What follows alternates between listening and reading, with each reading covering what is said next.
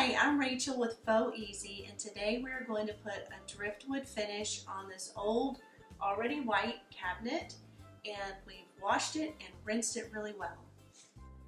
Okay, so we're going to start with our can of driftwood. This is the first step. We're going to stir it.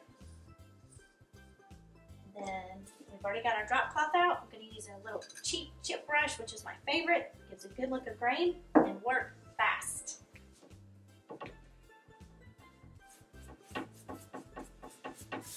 Just go in the direction that the wood panels would be On a real piece of furniture.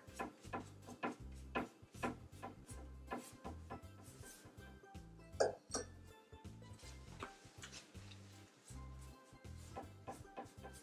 cool thing is if you make a mistake, it's very easy to just pull it back out.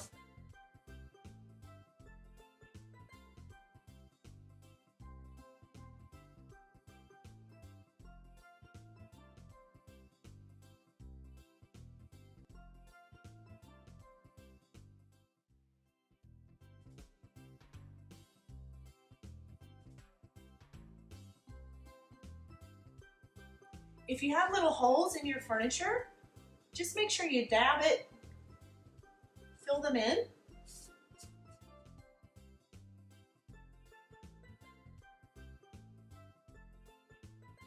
You can see it's not perfect, but that's okay. It's going to look more like real wood. So the wood grain look over white is very convincing since we used our chip brush in step 1 over the white. Looks great. So if you have a dark piece and you paint it white or a light color first, then you can also get this beautiful grain look. Okay, now we're going to let this first coat dry for about 20 to 30 minutes. Keep in mind that more humidity in the air is going to take a little bit longer dry time. Now we're going to use blue painter's tape to tape off the cabinet to give the appearance of panels of wood put together. I'm going to start here.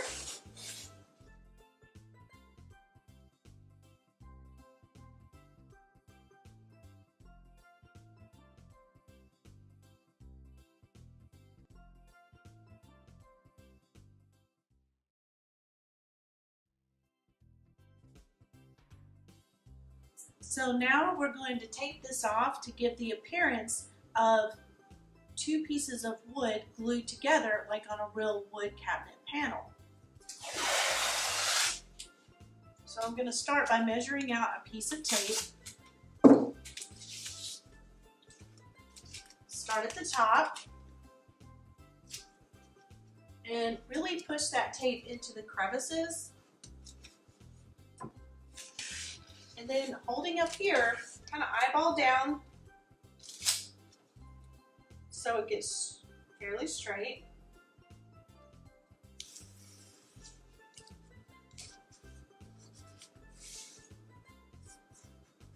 And then you can take your cutter or even just a household pocket knife and cut this little round part off.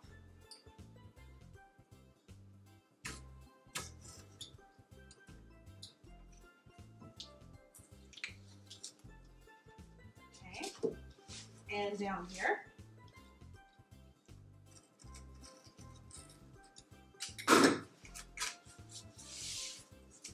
All right, and then the other side doesn't have to be in the exact same place because on real furniture it's going to be different. So to make it more authentic, on this side I'm going to make the strip a little wider.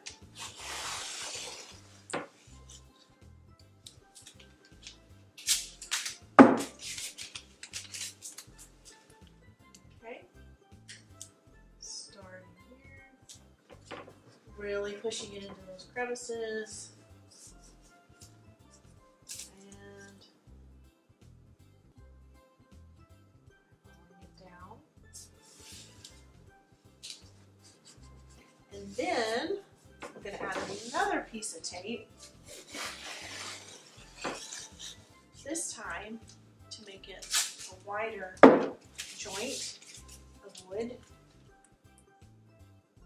Okay, so we have a thicker panel here. I'm going to cut off the excess tape here. Make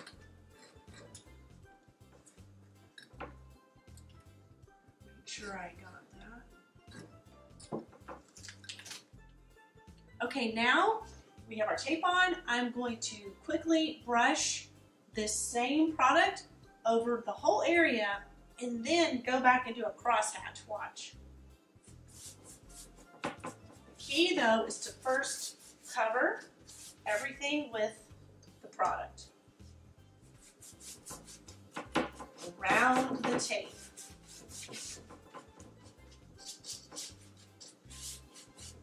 Okay.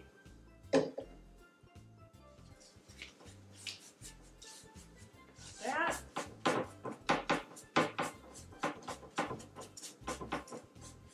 All right, now here's the fun part. I'm just gonna cross-hatch it. See how that looks like driftwood?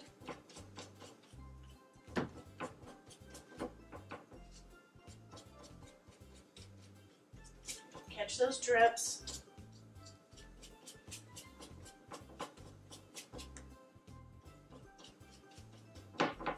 All right.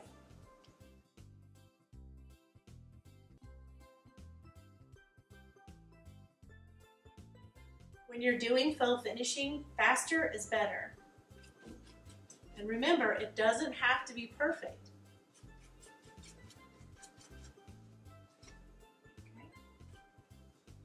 Okay.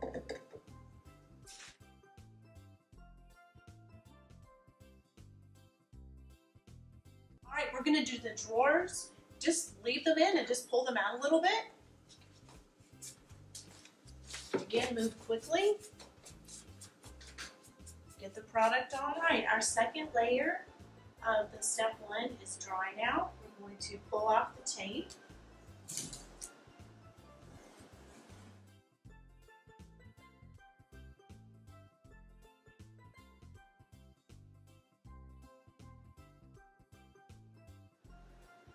Okay, now what we're going to do is take the second step, which is a darker shade, and we're going to cover the whole door again and then cross hatch in the opposite direction that we cross hatched before. Again, we're going to move quickly. So we're covering the whole area.